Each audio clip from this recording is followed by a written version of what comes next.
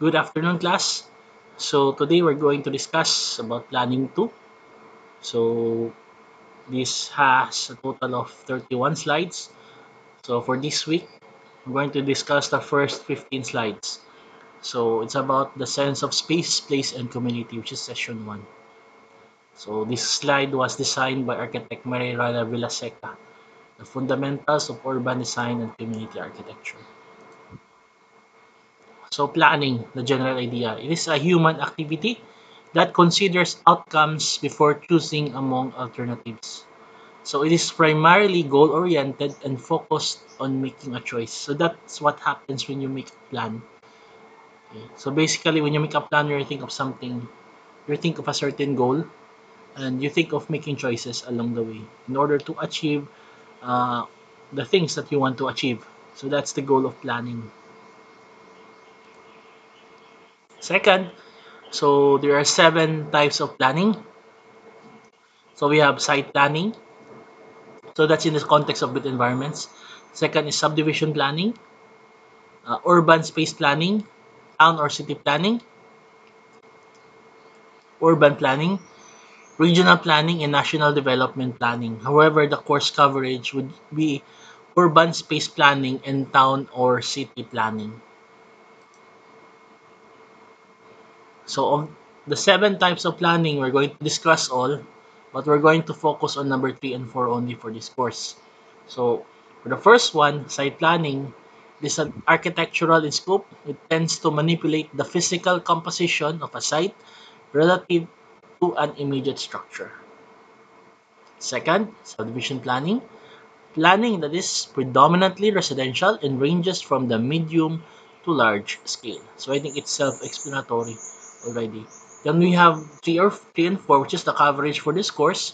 The first is urban space planning, which is planning that is typically for in-city sites, concerned about the relationship of exterior spaces, for example, the parks to buildings.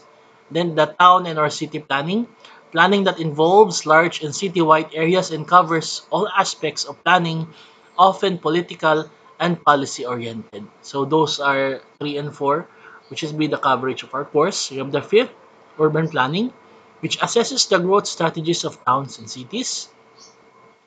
Regional planning, which is planning at a macro view, assesses the relationships of towns and cities in the same region. And we have national development planning, planning that involves the entire country, mainly considering national development, taking into account GDP, GNP, employment, and external trade. I think GNP here is gross national happiness. Then what are you going to expect from this course? So there are 4 things.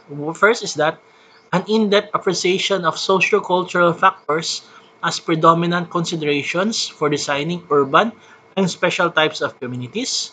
Second, an understanding of the impact of socio-political policies and its impact on physical design.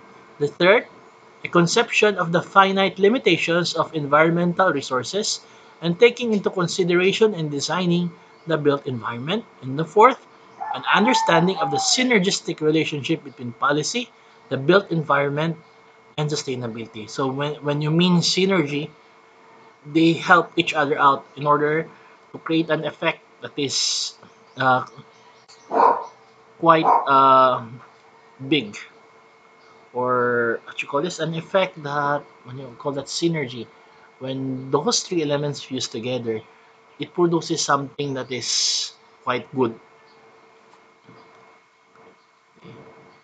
So let's move then the urban form.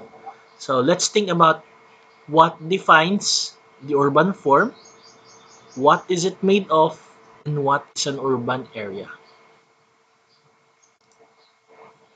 So let's go back to urbanism. So urbanism is a state of mind, a broad concept of generally referring to all aspects of the urban way of life. So hence, an urbanite is an individual with an urban way of life. The urbanite resides in an urbanized area, a geographic location bound by space that exhibits urban symptoms. So I guess we are living in a city. Even if this is a small city, think somewhat we could be called an urbanite since we're living in an urbanized area with hundreds of thousands of people living here. But in the example, I guess it's in Paris or either it's in Paris or in Tokyo. So they're probably talking about millions of residents in a small space since there are high-rise buildings all around. Then the physical base. The physical base refers to the elements of the city that give it form. For example, the road network and structures.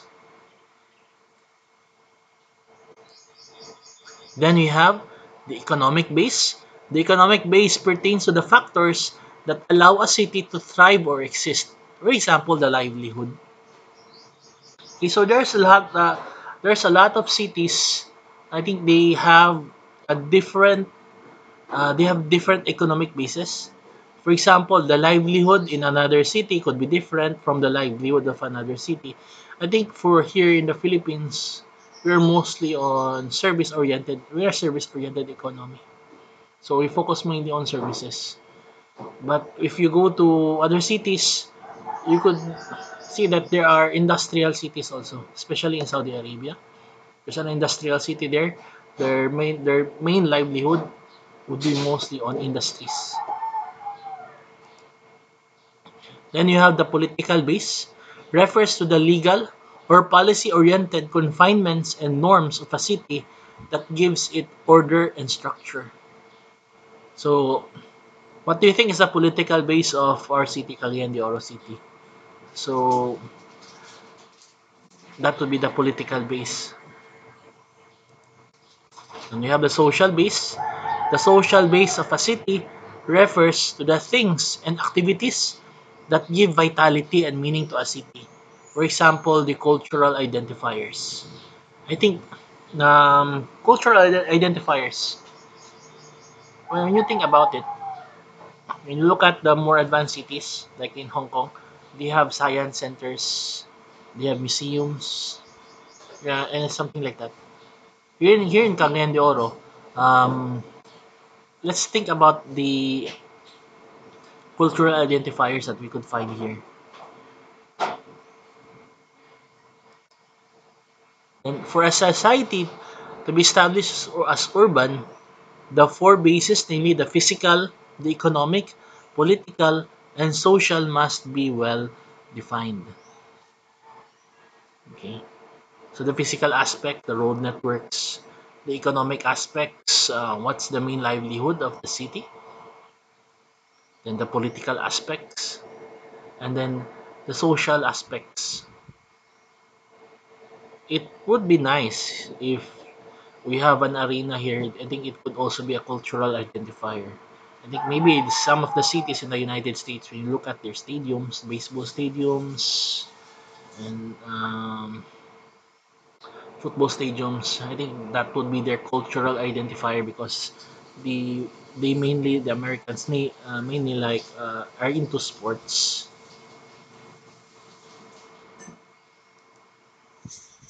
So let's look at Cebu City for the physical identifier. I think you could have already an idea of the road networks that exist in Cebu. I think it's one of the best transportation networks in the country because Cebu is a progressive city. Okay. For the economic base, aside from maybe it's service oriented, you could also find that their products are mainly dried mangoes and dried fish. Here in Cagayan de Oro, I'm not so sure what we have here. Maybe we're a service oriented economy. Then we also have here some produce from Bukidnon such as pineapples.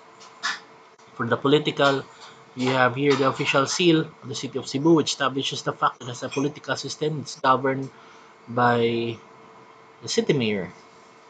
And for the social, I think when you think about Cebu, you think about the Sinulog Festival. In Cagayan de Oro, when you think about Cagayan de Oro, what do you think? I think it's the city of golden friendship, perhaps. So hence, urbanization is a process that discusses cumulative growth in these four bases. So you have to think about these four bases in order to define urbanization. So these are cities with over 10 million inhabitants. Okay. If you look at the map, we have Los Angeles City, Mexico City, New York City, we have Sao Paulo, Rio de Janeiro, Buenos Aires, Lagos, Paris, Cairo, Istanbul, Moscow, Karachi, Mumbai, Delhi, Dhaka, Calcutta, Beijing, Shanghai, Tokyo, Osaka, Kobe, and Manila. Okay. So these are cities with more than 10 million inhabitants. So I think in the it's written there. It's taken by NASA in 2000. So urbanization is the process of urban growth.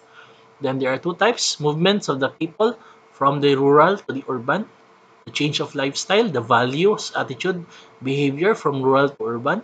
So when you think about it, there's a lot of people from the rural areas that go to Manila to seek for employment opportunities.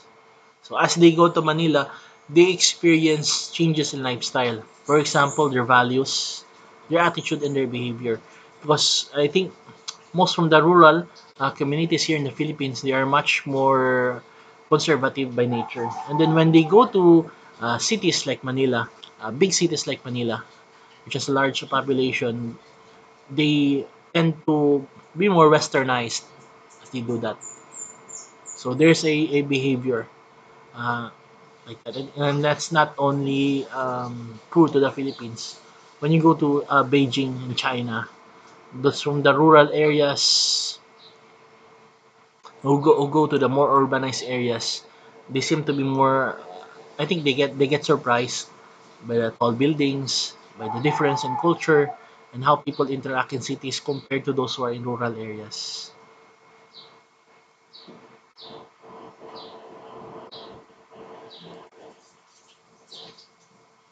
Okay, so what's urban planning? So urban planning is the control of housing and land uses. So the design of urban development, infrastructure, transportation networks, and includes the consideration of urban regeneration. So we'll do this lecture next week, guys, because we're already at the 15th slide. So our next lecture after this will be about uh, continuation of this urban planning. So I want you to reflect on this. So this is the process of urban growth. When you think about the Philippines, most of the development it's really in the cities compared to the rural areas. So the behavior of urbanites are different from those who came from the provinces right now. Then maybe we should look into what are the cultural identifiers, no social identifiers for our city as well in Cagayan de Oro. What is Cagayan de Oro known about, which could act as a social identifier? In just my own opinion, it would be nice if um, we have something that we could really call it's uniquely in Cagayan.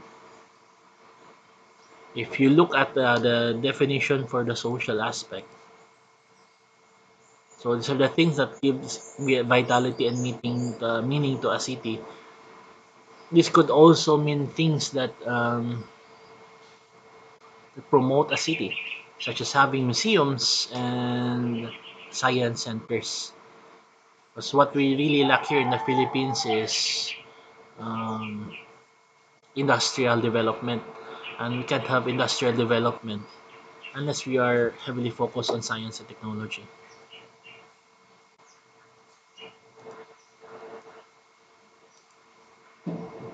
In terms of the physical, we already have road networks here in Cagayan de Oro, but I think it still needs development. What we lack probably are loading and unloading areas for buses, um, established bike lanes, and then it would be nice if when we walk uh, throughout the city, that there are trees, but it gets really hot during midday. Perhaps these are things that were not implemented properly when our country developed. But maybe in the future, we could have a much better urban landscape for for our cities, especially in Cagayan de Oro. But we are still a young republic, and the Philippines has a long way to go before it becomes a first world country. Okay, so I'll be posting our activity in our Padlet link. Um, See you guys next week.